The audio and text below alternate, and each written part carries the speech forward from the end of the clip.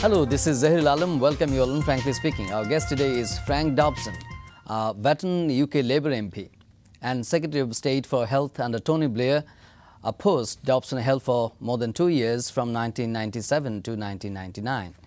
He was an impressive health secretary at the time. He is a committed politician who gave up a well-paid, secure job in this electricity industry, initially becoming a Camden councillor and then leader of Camden Council in London. He became MP for Holborn and St Pancras in May 1979 and was the official Labour Party candidate for mayoral post of London in 2000, when Ken Livingstone and Stephen Norris were the two other candidates at that election. Dobson is an advocate to end of racism and corruption across the world. As a seasoned politician, he is a frequent media commentator on health service. Welcome, Mr. Frank Dobson, on Frankly Speaking. Good to be here. Thank you very much. We're deeply privileged that you are on our show today. Frank, I know you know Bangladesh for a long time, and you have been visiting Bangladesh, and this is your third visit. But when first you were aware about Bangladesh, I know in 1971 you have a very big contribution and relations with. Well, I think I probably heard the word Bangladesh for the very first time in February 1971 at the start of the war. This month, at the start of the War of Liberation, because there were quite a lot of Bangladeshi people living in the area where I lived, which is where I now represent, and I can remember going on marches and rallies and everybody shouting Joy Bangla, and I was happy to do so and to support Bengali people in the War of Liberation, and delighted when Bangladesh became independent.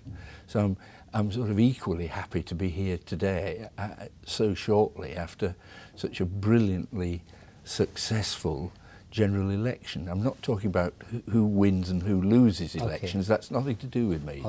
But I am most impressed by the way the electoral register was put together and the way the election was conducted. Indeed, the registration process, I think, is an example to the whole world. And we don't have as good an electoral register in Britain, and as everybody knows, they could have done with a decent system in Florida in the United States.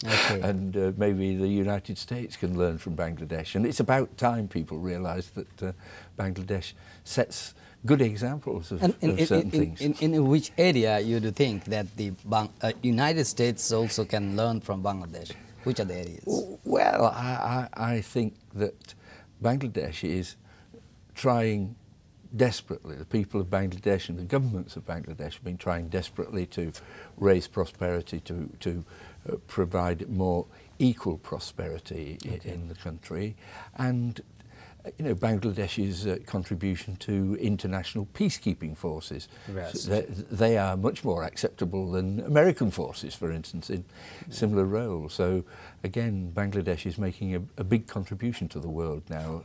Well, Frank, what are the other tools or weapons or means do you think most critical to be more prosperous? You know, Bangladesh have a lot of troubles and a lot of problems in many areas. So what are the most critical things to be more successful? Well, I think one of Bangladesh's problems is that it's so susceptible to things happening in other places in the rest of the world. I mean, people of Bangladesh eat rice. The price of rice is very important, and we saw this grotesque increase in the world price of rice when it practically trebled over a period of about 18 months or 2 years.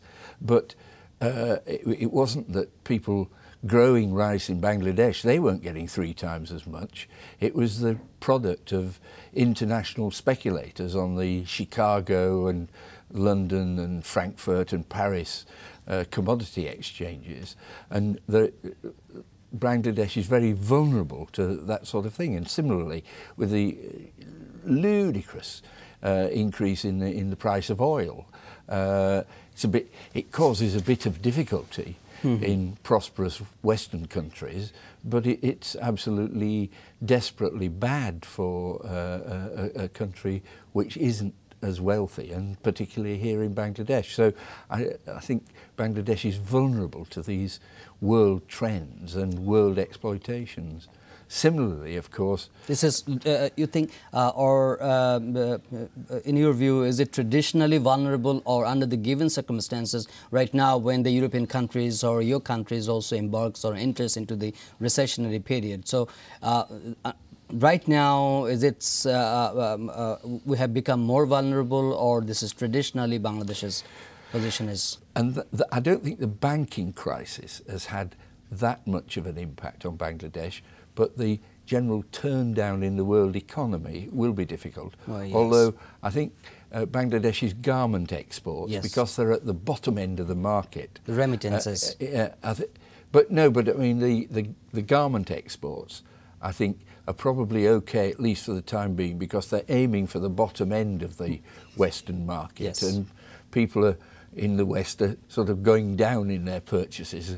The danger, of course, is that some of the countries which have been aiming for the middle market in the West may try to compete with Bangladesh. The other problem, as you say, is remittances, where certainly the problems in the Gulf, which are the principal source of remittances, the reduction in construction work and things there will reduce remittances. So again, it's an example of Bangladesh is vulnerable to all sorts of things happening in the rest of the world. To which the problems Bangladesh have not contributed. Well, yes, not one jot has Bangladesh But Frank, contributed to. as a health minister, you were the former health minister of the United Kingdom. You worked under the then Prime Minister Tony Blair, and you have got so much experience about revamping your health sector. But what do you think about the least developed countries, developing countries, like Bangladesh, that we have 150 million people, and most of the people are vulnerable, you said, in terms of economically and at the same time in their health service. So how the Bangladesh government can better serve the nation, people, the vulnerable people in health services? Well, I think the crucial thing anywhere in the world is to try to get the lowest level, the primary healthcare, working for everybody, rather than sort of concentrating on, 10 very high-tech hospitals. They may do a good job, but they will only serve a very small proportion of the population. But to have access to qualified, particularly nursing staff in the villages of Bangladesh is really, it seems to me, the way forward, and seems to be what the government's policy is here. And I know it's also the policy of the World Health Organization. So I think there will be very substantial worldwide support for that. Because for establishing or setting up a nursing institute especially? Well, you need more nurses, and as I understand it, you need better trained and better qualified nurses. This isn't criticising the nurses who are working at present. They're the product of the system. But if, one of the ways of judging the prosperity of a country is what the level of infant mortality is and the proportion of women who die in childbirth. And so those need to be two big targets to reduce those. And I think the availability of qualified nurses in small community services is probably the best way of improving the general health of the people. But do you think that the United Kingdom, your country, can extend their assistance or helping hand in developing our health sector or health services especially?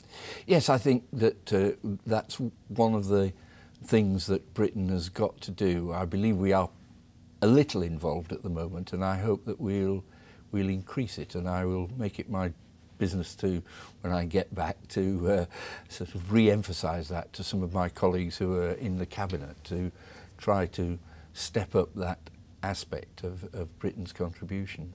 Well, another thing is that UK-Bangladesh relations is deeply rooted, and we have many common values and things. At the present moment, you are representing some of the areas where the Bengali community is living over there. So how Bangladesh and United Kingdom can better forge understanding or relations, and what are the possible areas to building up that sort of relations?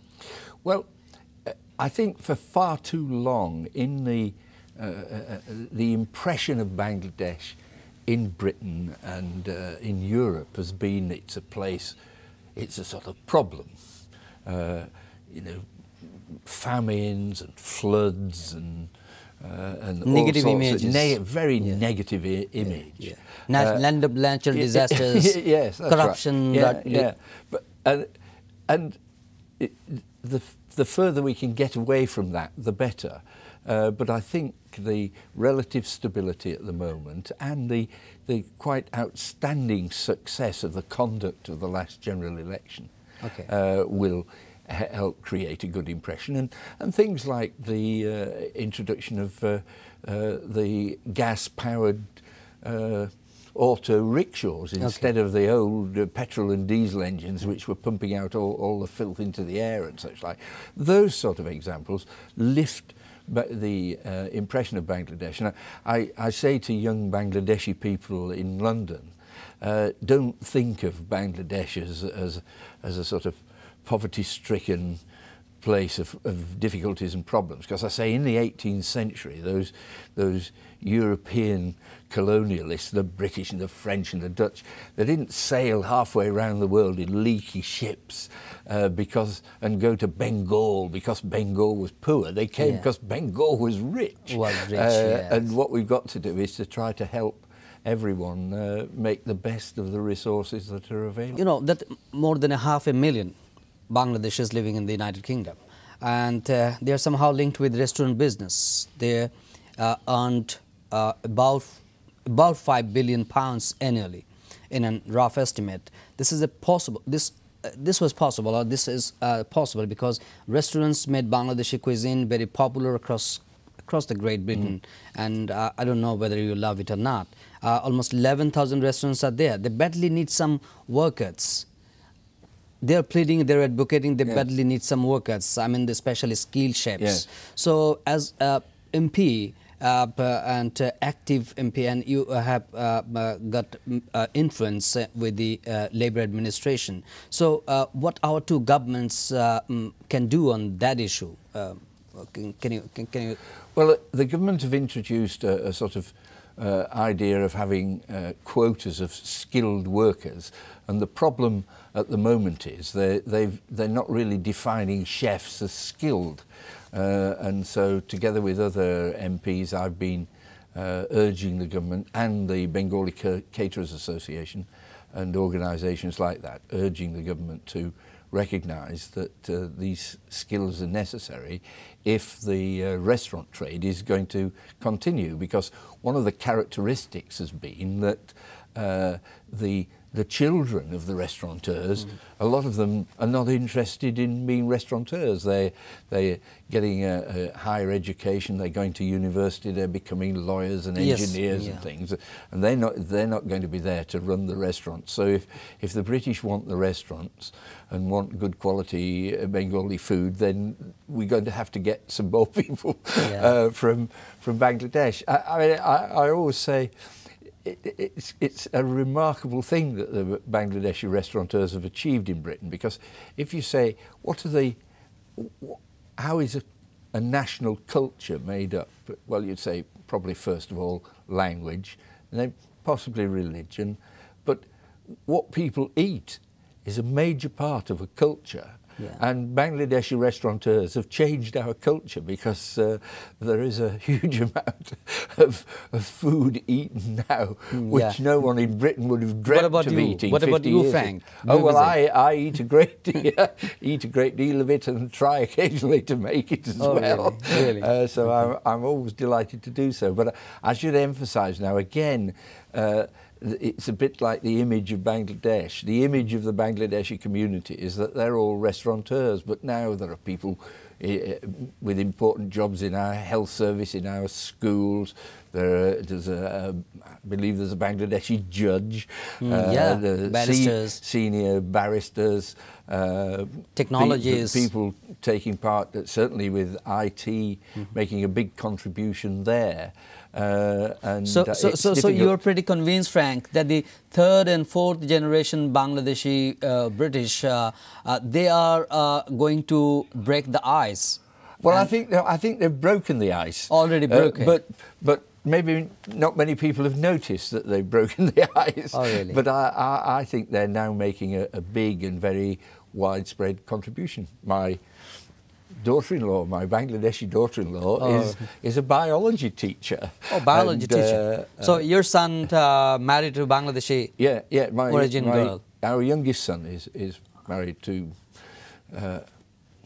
someone who was Zushna Ahmed. Okay. And, she's a lovely daughter-in-law and has provided us with Khalil and Jamal and Amila, three lovely grandchildren. Okay. So did you visit your daughter-in-law's house? No, I didn't, partly because this trip was arranged in rather a rush, and so I didn't have time. The law and order situation is also a very crucial issue, maintaining in a capital city. What did you plan for London City at the time? I mean, there as a candidate. Well, one of the things I was suggesting was that in London, people living in a particular area should be informed of the name of the local police officers who serve that area and have better ways of getting in touch with them and reporting problems to them, so that catching problems before they get out of hand and making people feel secure. One of the problems to do with law and order and security is that not many people get robbed, not many people get beaten up, but for every person who gets robbed or beaten up, 1,000 other people go in fear of being robbed or beaten up. And so there's a knock-on effect, a damage for everyone from the incidents that happen to what fortunately is a small minority, and it's a small minority here in Bangladesh as well, who suffer as a result of crime, but everybody's concerned about the crime because they've heard about it happening to someone else, or one of their neighbours, or one of their family, or one of their friends. Frank, we need to end our program, but before we end, I'm very happy to know that you have had started working with Bangladesh even before you became MP in the British Parliament, because you became first MP in 1979, but you started working with Bangladesh or for Bangladesh from 1971. What feeling you have got for Bangladeshi people and Bangladesh's image and Bangladesh's development, economic development? Well, as I say, I think Bangladesh's image is gradually improving now, and I hope it will continue to improve.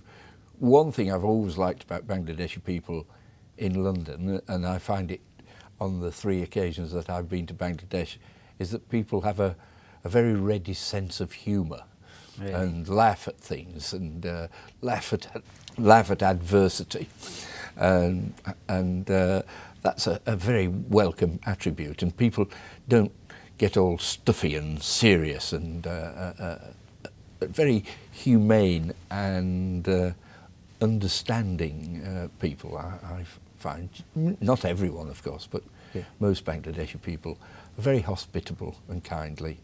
And if we all lived if we were all kindly and hospitable to everyone else, then the world's a lot better place, and the chances of Bangladesh living in peace and prosperity are much increased.